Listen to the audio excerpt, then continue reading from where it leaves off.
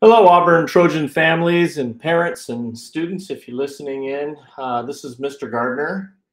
I have a update as we end quarter three. Got a little bit of time left, and I'm trying to keep this under 10 minutes. I really would like for families, for parents to sit down and watch this and just kind of see what's been going on at Auburn High for the last, I don't know, month or so, and then kind of where we're heading. So I'm going to try to pack as much as I can in about 10 minutes. So if you would, please bear with me and indulge me. That'd be fantastic. All right, we're going to move along here. And as we move to the end of third quarter, COVID rates have dropped to their lowest levels, and that's pretty darn exciting. I don't want to spend a lot of time on the coronavirus, but I do want to give you a little bit of information. So one of the things that we share with students at least weekly is kind of what the district cases have looked like. These are COVID cases that have happened on district grounds or have been detected as students or staff members are at school. And throughout the whole pandemic, over 90% of all the cases have been, I guess, contracted off campus, but it leaves about 10% on campus. But the good news is at Auburn High School over the last 2 weeks, we've had 0 new cases. We're still testing kids and staff members, but so far it's all been negative. We know that right now that if we don't feel well, as always, we should stay home. We know that masks are totally optional right now. And as time goes by, and I think as the numbers kind of continue to trend down lower, we're seeing less masks all the time. And that doesn't mean people aren't making situational decisions too.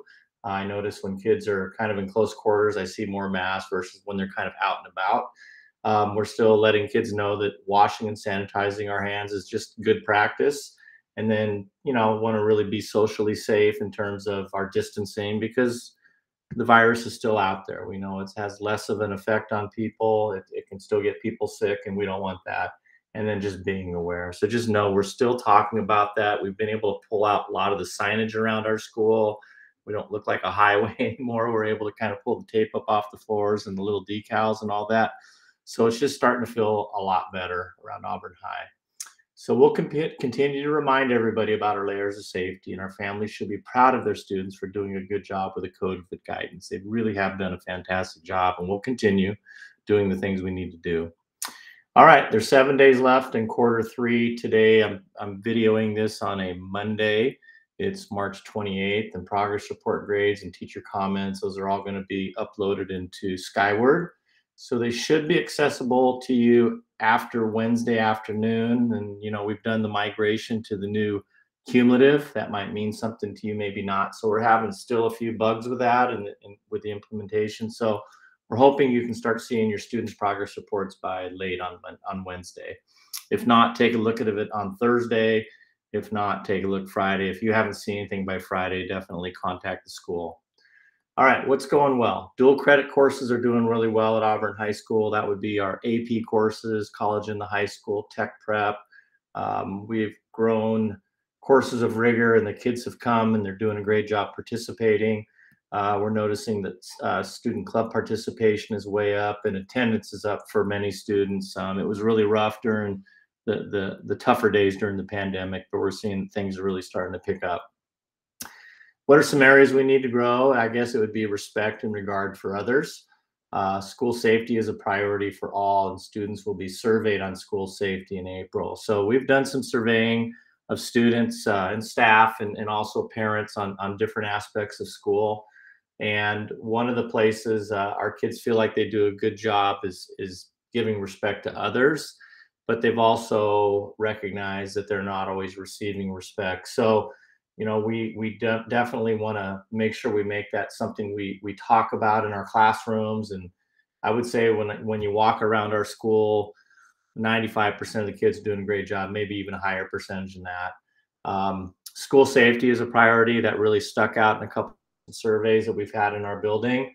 And that's not just for students, that's for staff and administrators too. We've had some fights. Our fights are lower than they were, in 2016, 17. And they really started going down before the pandemic, where we had very few, but since everyone's been back, they're kind of picking back up. And even though, it might only be 2 people in a fight on a particular day, it just creates quite a ripple effect around the building and really puts people on edge. So those are things we're working on, and we are disciplining students for that. But we also need to work with students and make sure that everyone's rights are protected too. But we're working hard on that.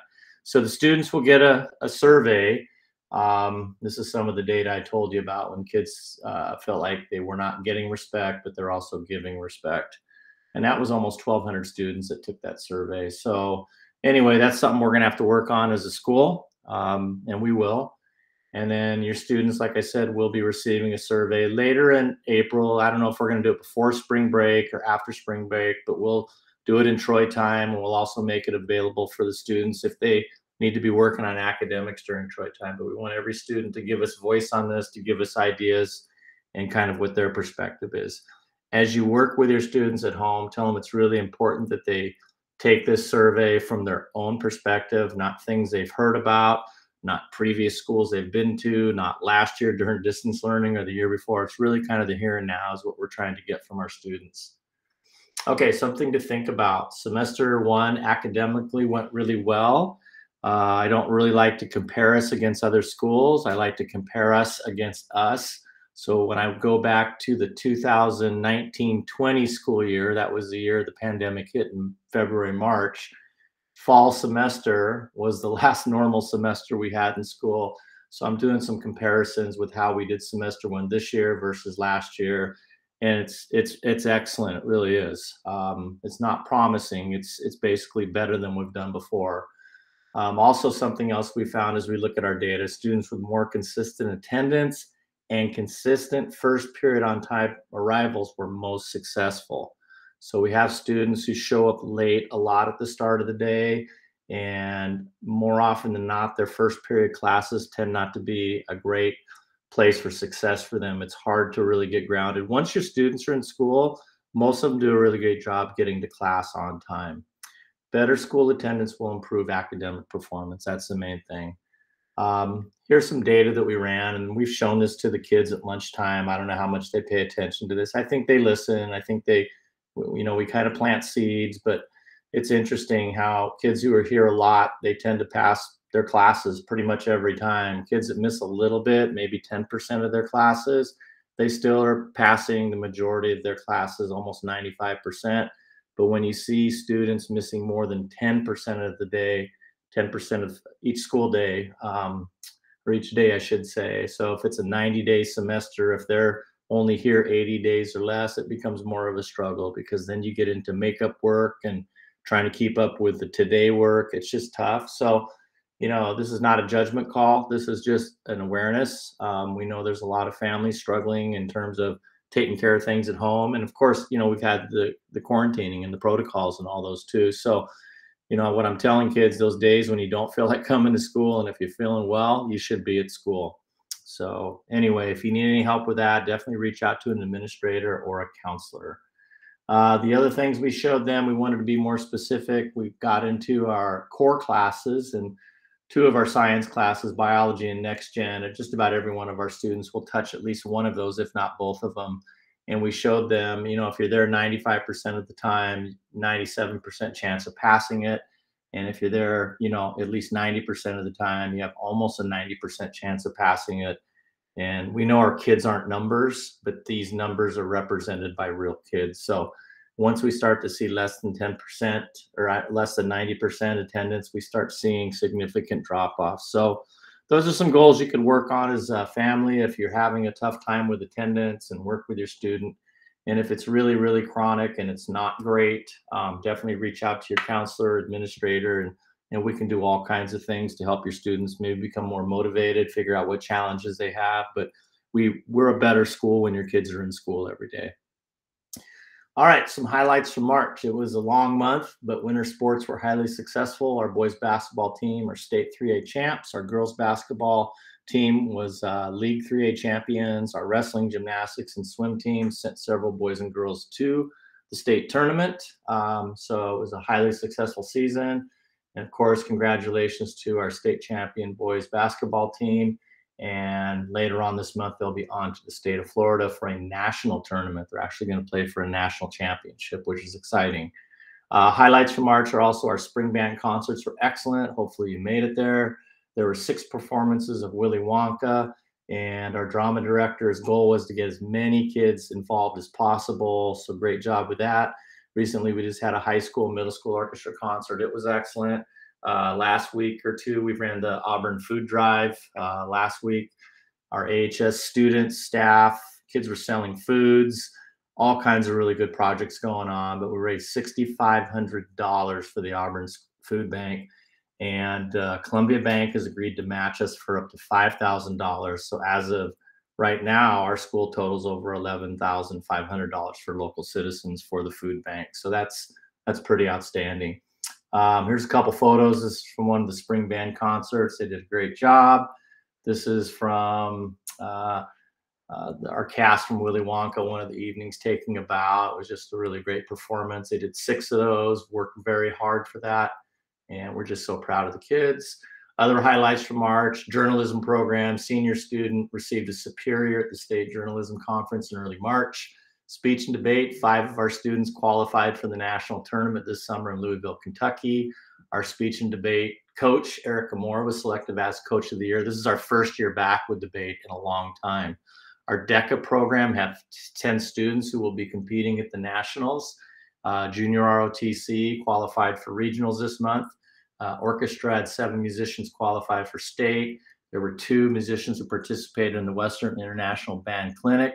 And Skills USA, we had 2 carpentry students placed high at regionals and are selected to compete at the state level. Just lots going on, and I can't even come close to touching everything, but just wanted to let you know that we feel like that we're getting a lot closer to being back. Of course, we're a school of academics. I don't want to forget about that.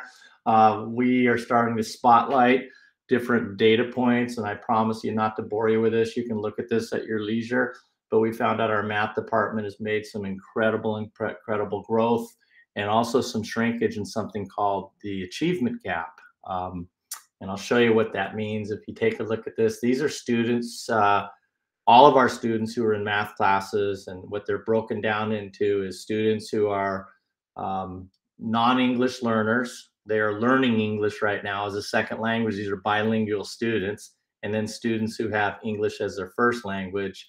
So if you go back to that last semester when we were normal, the 2019-20 school year, for students that didn't have to also learn English while they're learning math, they passed at an 83% rate semester 1. If you look at this year, it was 85.63. And if you look at our English learners, before it was 56%, now it's almost, well, it's 68.38. So you can see they improved over 12%, but the gap shrunk. It used to be 27% between those 2 groups in math.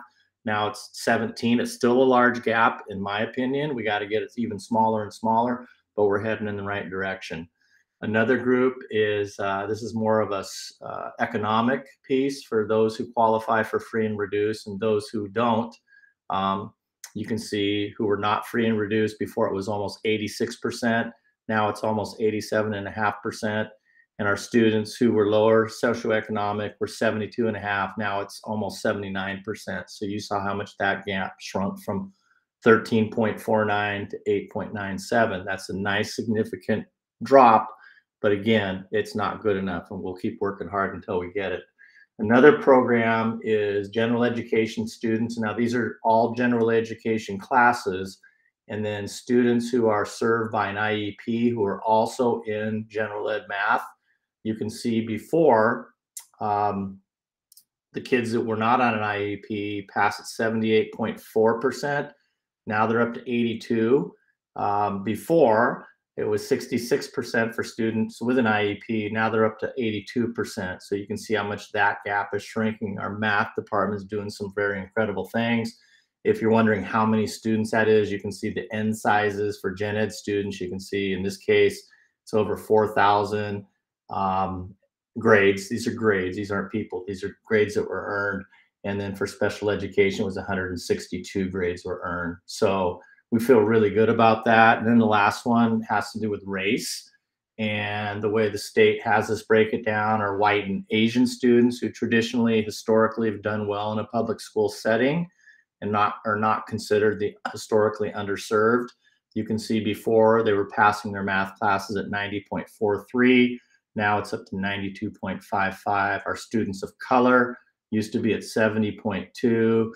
And, they had to get through this pandemic too, which we're still in. Now they're up to 76.36. Still too big of a gap, but the gap is shrinking. So we feel really good about the work we're doing.